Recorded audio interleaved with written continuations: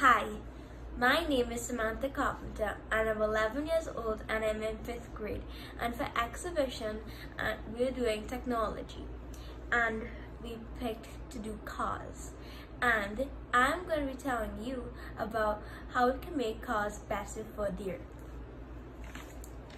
Here's a poster that I made and I'm going to be telling you about the resources that these cars use to power them.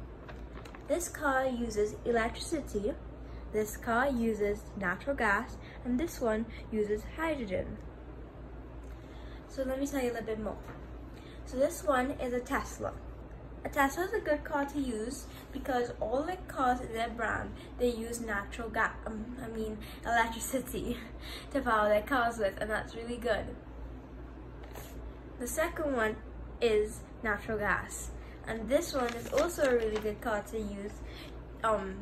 It's better for the earth and it's better for the earth just like the Tesla is, and it's a good car to use. And the last one is a Toyota, and that one uses hydrogen. And again, that's a really good car to use for less, if you want to do less air pollution. It'll make less air pollution if you use these cars with the good stuff like electricity, hydrogen, natural gas, and then more. And then but the Toyota and the Ford, they still use gasoline in some of their cars, but not all, because as you can see they're using some of the good stuff.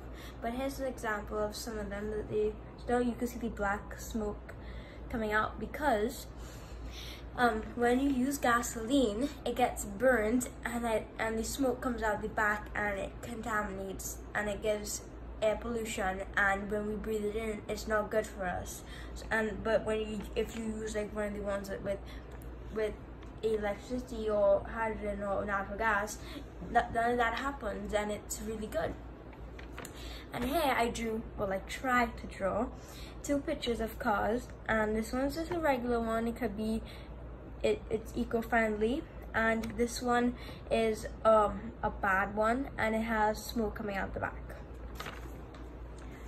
But most cars still run on gasoline, and it produces black smoke and fumes. But now cars are starting to switch over to more eco-friendly things to use, for, like I said, natural gas, electricity, hydrogen, and then many more. And some countries are switching over to more eco-friendly resources to use. For example, Norway, Canada, the UK, and Germany, and then much more. So I hope you've learned something about how we can make cars better for the earth, and maybe you could get an eco-friendly car. Thank you for listening and watching. Bye!